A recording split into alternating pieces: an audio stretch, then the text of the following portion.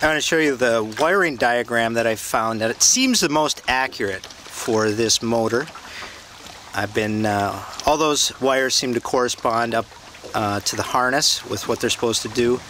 Let's take just a quick tour of the electrical. So I showed you in the last video the power in for the starter is here, but this wire right here, which comes in here and goes through this big red plug, that is that bundle of wires that goes up under the dash, and you can see a bunch of them through here. I think we covered this one already, yellow and orange, which goes, you can see it comes down to here. I had to replace this because it was all frayed, but it goes down into one end of the starter solenoid, and there's a ground then that just goes over to the block here on the other side of that starter solenoid. Remember, power positive cable is coming in here, and so this red one comes off of that. So this is then 12 volts coming, you know, through the battery, from the battery. Then it's going to go out through here, and then it goes through a fuse right here, which now I recall I blew earlier because I was doing the wrong, I was plugging things into the wrong thing on the key. Working. Alright, well, let's turn it over. Ready? Nothing. So I'm going to open this up and take a look at that fuse.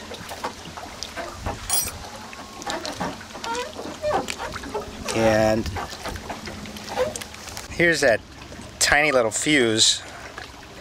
And I don't happen to have anything like that right now, so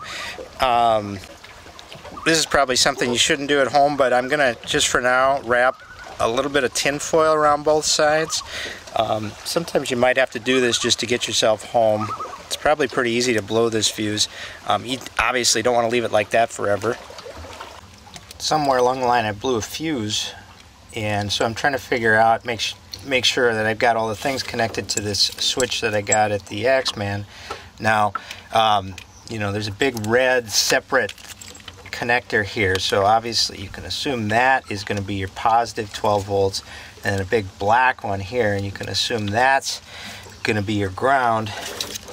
But you should probably check them, and if you use a multimeter like this and set it to continuity, so that this one doesn't beep or anything, which is a preferable method, but you can see it just changes the display from, well, here it says one, you know, so when you touch them together it changes the display. And what I found was that the red, if you touch it to the metal body, which you know is going to be grounded, it shows that this big red line is actually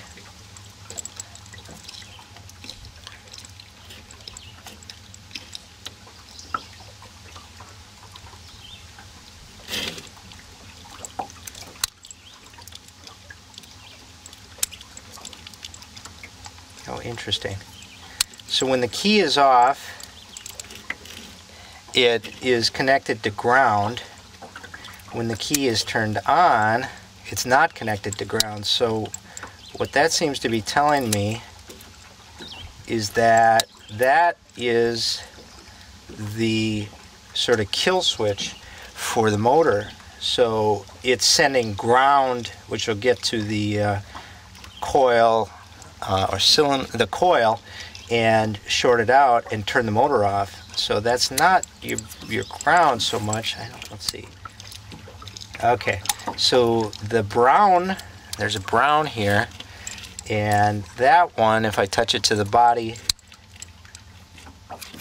seems to always ground out. So that I've is spent the going to last be your hour or so trying to figure out what all the wires do here with my multimeter and getting it kind of mated up to this wiring harness. It's just kind of all taped together right now. I need to get some terminal blocks and, you know, make it more permanent. This is sort of proof of concept right now. So after about an hour of carefully doing all this, I think I finally got it together.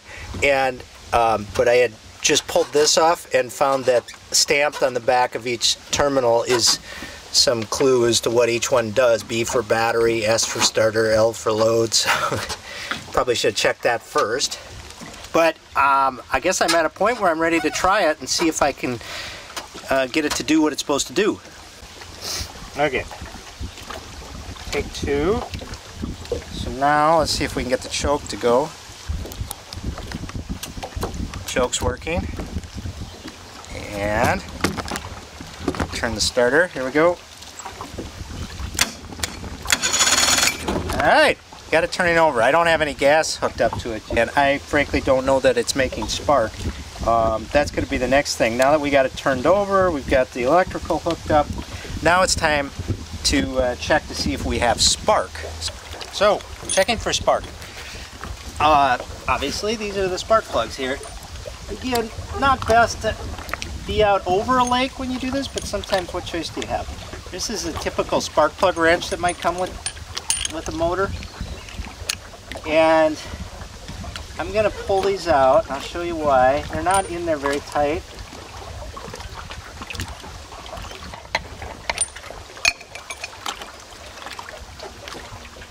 With the spark plugs out, you don't have the compression, so you'll be able to turn the motor around real easily. I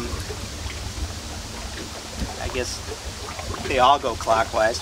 So what we have to do to check to see if there's spark is you're going to put, let's just do them one at a time, put a spark plug in here, and you can hold it probably without getting shocked, I think. Make sure the end is touching something metal so it's grounded, and then you're going to turn this to see if it generates a spark. Yeah, I don't see anything, but I think you got to turn the key on. Yeah, you'll have to turn the key on first.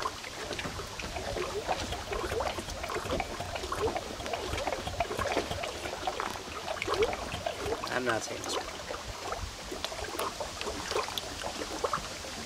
Why am I not seeing a spark? Alright, so let me check the other one. And no spark there. Okay. You know what I think it might be is that I don't have the kill switch plugged in on. Let me check some things. I'll get back to you. So no spark right now. Alright, well, I found I had wired something wrong in the key switch so that it was sending ground. It was grounding out the kill switch all the time. It should only ground out the kill switch when the key is in the total off position. So I rewired it, and I was testing it again. I couldn't really see a spark, but I did get a great shock while I was turning it. So I know that there's spark here now. You know, no spark, there's always so many reasons. It could be the spark plug. You know, start with a new spark plug is a good idea. Could be the spark plug wire. But a good place to check is there's a kill switch or a ground that goes in there, and I'm certain it's this black wire here and here, and I believe, and I might be wrong, but if you disconnect this ground wire from where it goes in here, let's see,